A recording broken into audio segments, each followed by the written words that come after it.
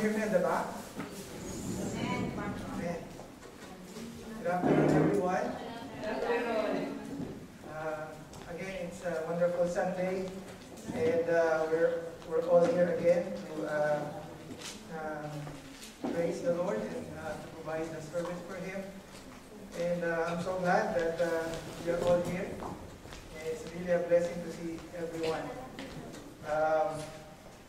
This afternoon, my title of the message that I'll be sharing with you guys is, title is In Tough Times, Sailing Through the Storm of Life. So, ito yung ating this is what we're going to study for this afternoon. And our text will be coming from the book of Mark, chapter 4, verses 35 to 41. So, maybe I could ask somebody, maybe I could ask myself if you could read the verse here. And can I ask everyone to stand up for giving reverence of reading of God's word?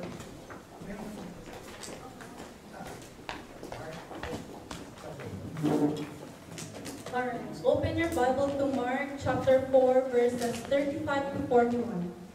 On the same day, when evening had come, he said to them, "Let us cross over the other side." Now when they had left the multitude, they took him along in the boat as he asked. And other little boats were also with him. And a great windstorm arose, and the waves beat into the boat so that it was already filling. But he was in the stern, asleep on a pillow. And they awoke him and said to him, "Teacher, do you not fear that we are perishing?"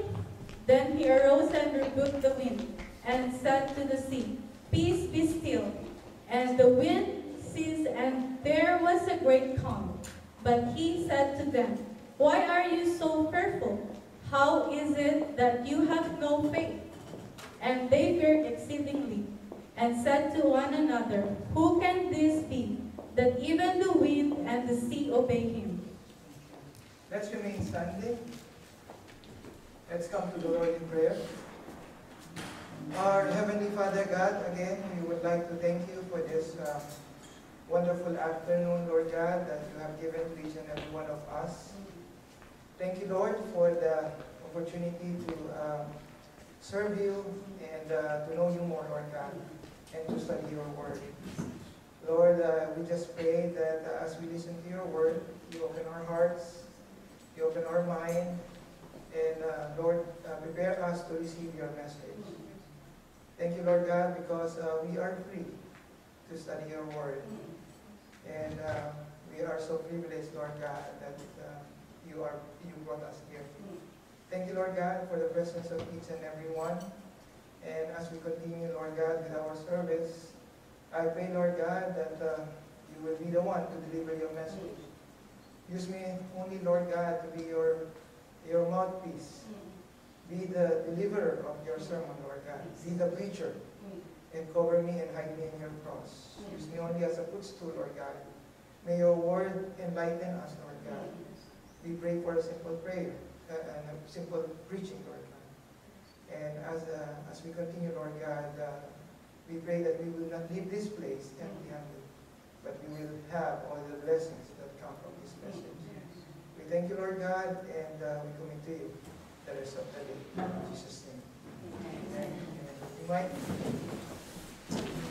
So, I guess everyone is familiar with the verse that we have read. Yung storya na the calming of the storm. Kaya na title natin is Sailing Through the Storm of Life. And I think it's very timely kasi, I think the other day there was a big storm in the Philippines and a lot of people is suffering. And maybe we could capitalize on that and understand yung mga bagay or the things that we can do, especially in times of tough times, sabi nga nila, in times of problems, ano yung mga dapat natin gawin. And actually, this verse that we have read, Mark chapter 4, verses 35 to 41, it has a parallel verse in the other two Gospels. Sa Matthew, if you would open your Bible in Matthew chapter 8, verses 23 to 26, this is how it said. Now when he got into a boat, his disciples followed him, and suddenly a great tempest arose, and the sea of that boat was covered with the waves. But he was asleep. Then his disciples came to him and awoke him, saying, Lord, save us, we are perishing. But he said to them, Why are you fearful, O you of little faith? Then he arose and rebuked the wind of the sea, and there was a great calm. So the men marveled, saying, Who can this be, that even the winds and the sea obey him? So yung sinulat ni Mark, the one that Mark wrote, has also been reported by Matthew. Yung nga sa binasa natin. And also at the same time, it was reported by Dr. Luke. In Luke chapter 22, verse 25. It's basically the same thing. Sabi ganon, now it happened on a certain day that he got into a boat with his disciple, and he said to them, Let us cross over to the other side of the lake. And they launched out, but as they sailed, he fell asleep, and a windstorm came down on the lake, and they were filling with water and were in jeopardy. And they came to him, awoke him, saying, Master, Master, we are perishing. Then he arose and rebuked the wind and the raging water, and they ceased, and there was a calm. But he said to them, Where is your faith? And they were afraid and marveled, saying to one another, Who can this be? For he commands even the wind and the water, and they obey him. So basically, what I'm trying to say here is that this incident was also been witnessed by the three disciples. Si Matthew, si Mark, and tsaka si Luke. Sa book ni John, sa report ni John, he did not mention this incident. But the three writers of the Gospel have mentioned this, Mark, Matthew, and Luke. And let me go now to my introduction.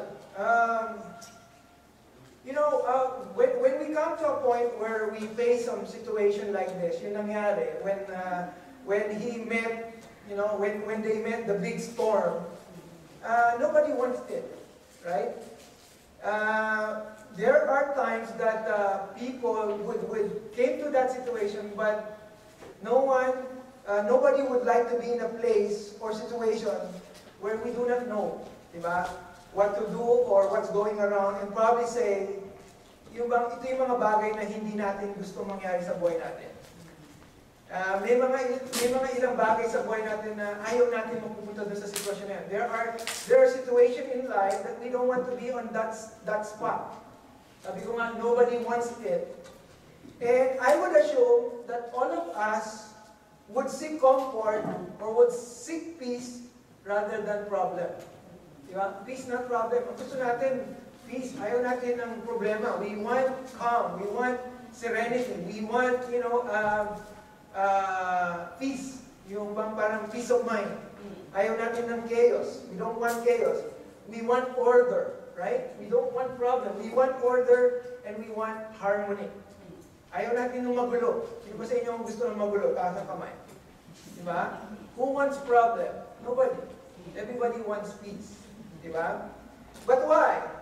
The question is, sometimes, and despite of our closeness to God, we still often get ourselves in situation we don't intend. Diba? Look at the disciples. When they went with the Lord in the boat, kasama na nila ang Lord, pero dumating pa rin yung point that they have to encounter the storm.